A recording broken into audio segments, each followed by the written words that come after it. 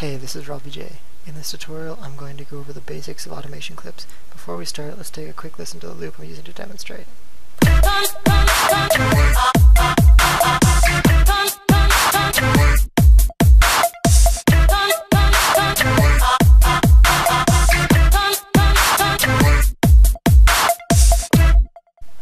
Alright, so we have our loop. Now we want to add an automation clip to pan the vocals left to right.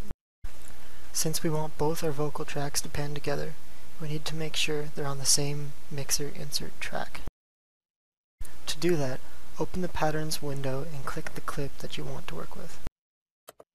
In the top right corner of the channel settings window that pops up, you'll find a box that says FX. Click the number and drag your mouse up or down to select the mixer track that you want to use. Since both our vocal tracks will be panning together, we want to set them both to the same mixer track. You could make your automation clips right from the Patterns window, but I like to make them from the mixer so that I don't get my playlist cluttered with too many duplicate automation clips. Alright, now open your mixer by pressing F9 or go to View, Mixer. Since we set our vocal clips to mixer track 4 earlier, that's the track we'll be working with. Alright, now to actually create the automation clip, we need to right click on the panning knob and press Create Automation Clip. Doing that should create a purple panning automation clip in your playlist. In the automation clip, right-clicking anywhere on the line will create a movable point.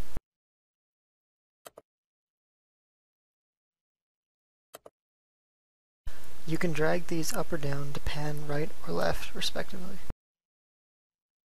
I'm just doing a simple left to right pan to show you how it works. Now when we listen to the song again, the vocal clips will pan left to right.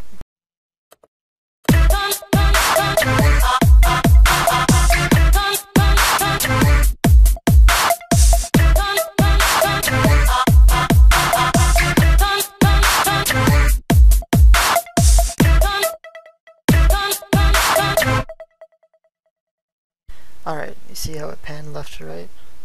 But it wasn't very exciting, just going left to right once during each time and then doing it again. So I'm going to go and mix it up a little bit and then we'll take another listen when I'm done here.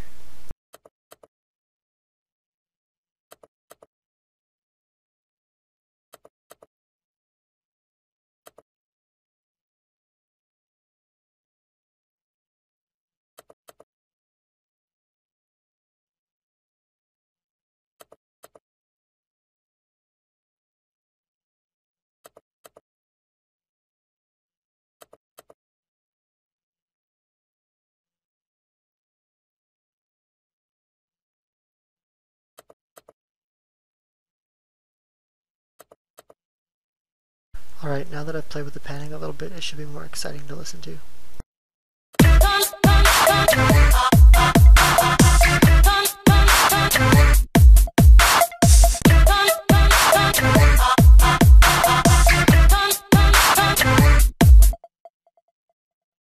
Alright, now that we've done a panning automation clip, we might want to add a volume one. Go back into your mixer by pressing F9 and right click on the volume slider and click Create Automation Clip to make a volume automation clip for just insert 4. Volume automation clips are similar to panning automation clips, except that at the bottom it's low and at the top it's loud. So the same like right clicking applies. You just right click to make a point that you can move and left click to adjust it.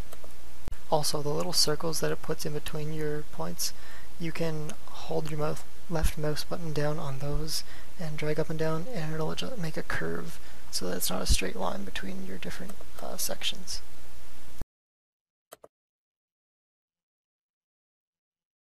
Let's listen to the song once more with the volume and panning automation clips.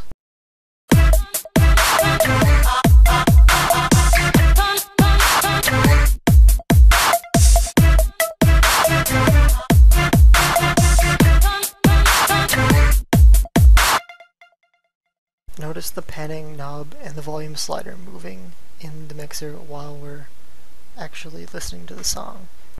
Automation clips are especially useful if you don't have a MIDI keyboard with sliders and knobs on them, because you can basically do the same thing that you normally do with the knobs and sliders.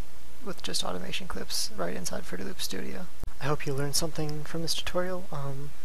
Subscribe, rate, do whatever you want. Check out my site, www.robijay.com. Listen to my tracks, do whatever you want with this newfound automation clip knowledge.